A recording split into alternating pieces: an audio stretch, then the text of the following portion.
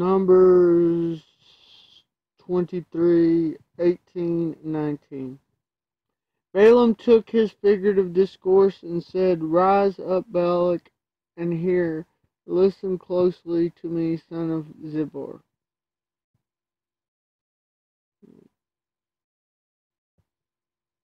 God is not a man, he should tell or act a lie, neither the Son of Man, that he should feel repentance or compunction for what he has promised, has he said, and shall he not do it? Or has he spoken, and shall he not make it good?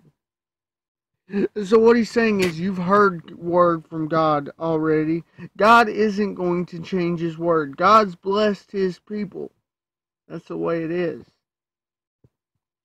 For us as Christians, we need to submit to God, submit to his word, rather than try to change it, try to find a way out.